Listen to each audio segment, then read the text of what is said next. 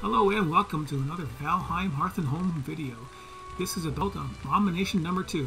This is a fast way to kill one when you see them. This is what they look like. This little thing right here, this little tree stump.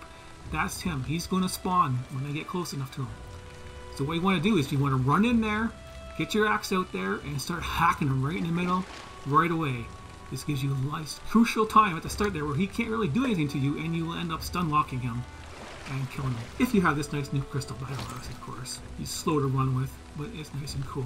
Does heavy damage to them. Well, let's go and find out how fast we can kill him. Let's go. Run. There he is.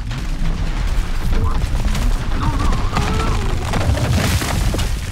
It's a crucial time here. Oh, stunned you. Oh, you didn't do nothing. Oh, yeah. Oh, you're dead. Wow. There you go. Awesome axe. Just kills everything real nice and fast. Good for all occasions. Trusty new crystal battle axe. Nice and awesome. And it cuts down trees. Cut this tree down. That's perfect. Doesn't go in my swamp. And I saw a skeleton there, and I'll show you its alternate attack while we're at it, since this video is so damn short. And the spirit damage it does to nice undead guys. And burn. You do not like that jab.